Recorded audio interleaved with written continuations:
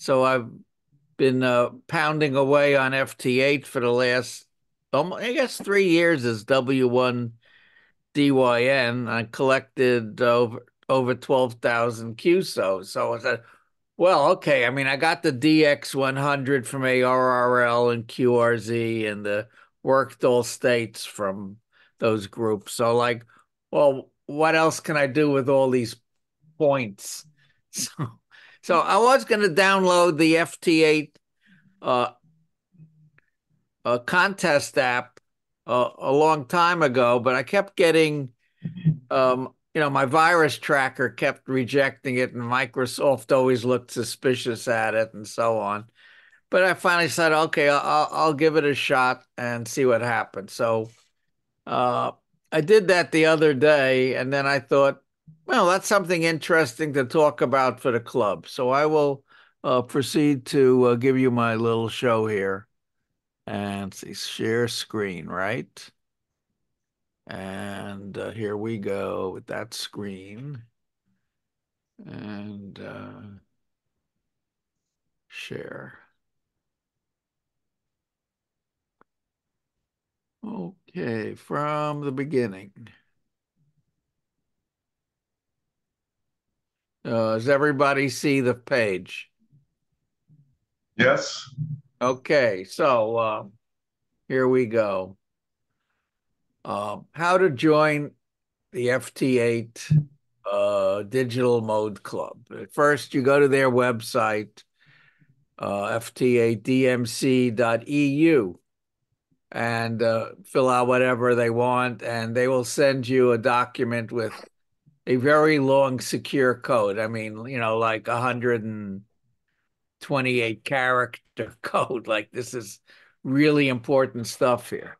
Then, in order to be able to actually get awards, they refer you to another website called the Ultimate AAC Software from the European, I think, Phase Shift Communication Club or something. www.epc.mc.eu. Okay, so you want to have available your ADI files of FT8 contacts. Now you can find it in several places. The ADI files appear within your WSJTX list of files, or they can come from your QRZ files. If you tell QRZ to generate this file for you. So I've been since I try to keep everything straight on QRZ. I downloaded that file. Then we have to go back to the FT8 page, enter the code, and this is just a summary. And the award software will analyze your data and tell you which ones you can apply for.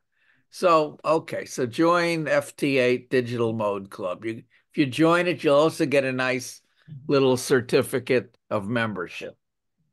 Um, so then how do you apply for awards? And uh, it says since there's another European club, the Ultimate AAC, Ultimate Awards Application Center, and you want to download their software, and you're gonna get stopped by Microsoft.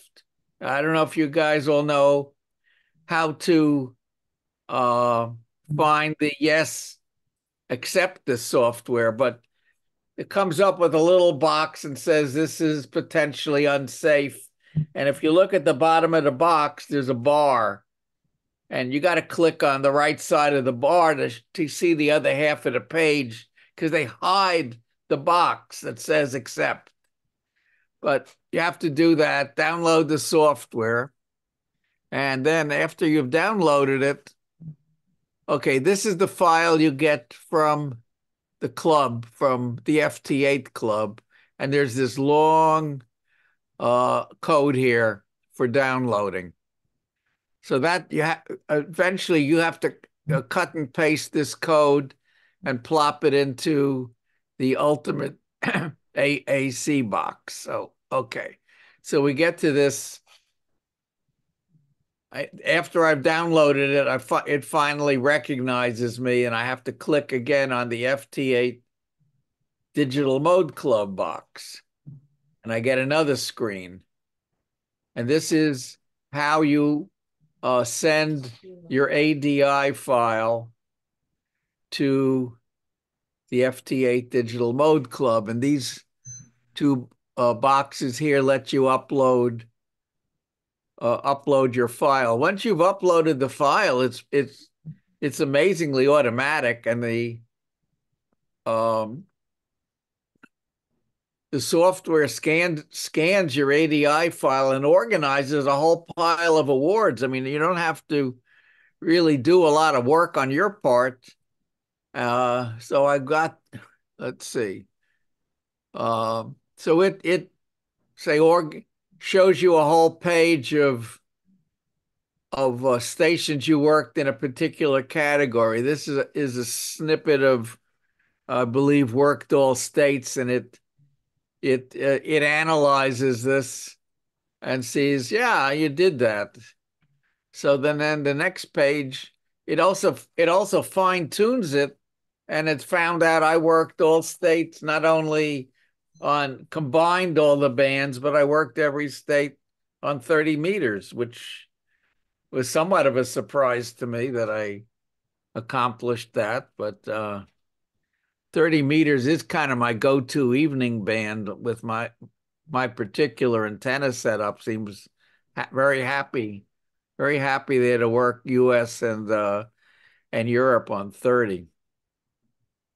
So this is a typical award screen of what you get. This one is at random. Oh, this is interesting. There's a picture of Steve carved on the rock there, and worked Romanian Station Award. So this is for having a minimum of 10 QSOs to Romania. Well, I accumulated 44 awards. And again, this is, for grinding it out. I mean, I do spend an inordinate amount of time watching TV and playing with the radio. So it's nice and quiet here. I don't think my wife objects. Do you, Roz? To what? That I'm working the radio and you're doing your thing. Right. See, we coexist quite well with this. And so I get this whole, here's one. I worked all members. I worked 900. I worked 1,000 members of the FT8 DMC. Worked all states.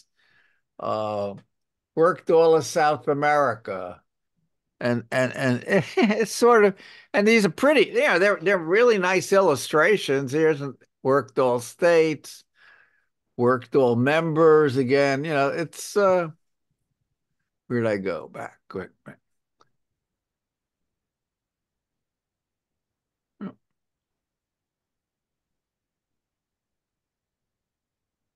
Okay, well, that seemed to be the show. So at this point, I'll stop my screen share, and we can go back to a discussion. Well, we can go to have a discussion if anyone has any questions, and I'll go back to the slide. Are there any questions, or did I leave you all Johnny, how dumbfounded? many FT8 contacts have you made in total? Well, let's see. In total, probably 14,000, including my previous call sign. Wow, that's quite a few. Yeah, and this is all, with a little screwdriver antenna on my balcony. So, and mostly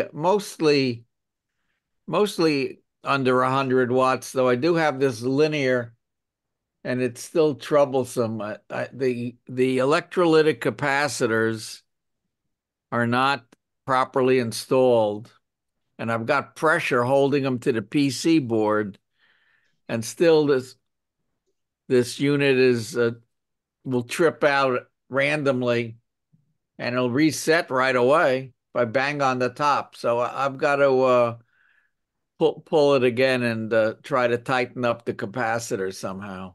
But the problem is the capacitor, the bottom of the capacitors are right over the heat sink. And so that means pulling off the heat sink, and that might be difficult. Maybe you got to put a fan on, another fan.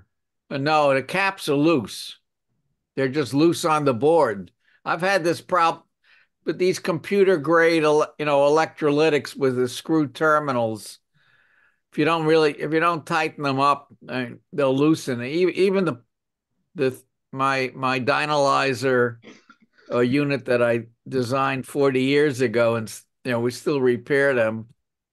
I had a lot of problems with those computer caps loosening up on the motherboard, and I developed my own strategies of how to tighten them up without pulling the whole machine apart.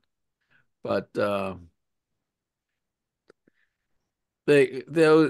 screws have a wavy washer of some sort, and the thermal cycling can loosen up that screw or vibration.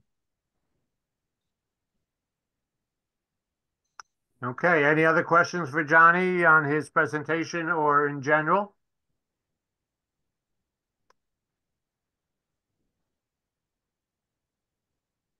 All right. Well, thank you for listening. And I hope it help you do something with FT8. It's a lot of fun, and it works when you can't make communication by voice and your QRM is out of sight.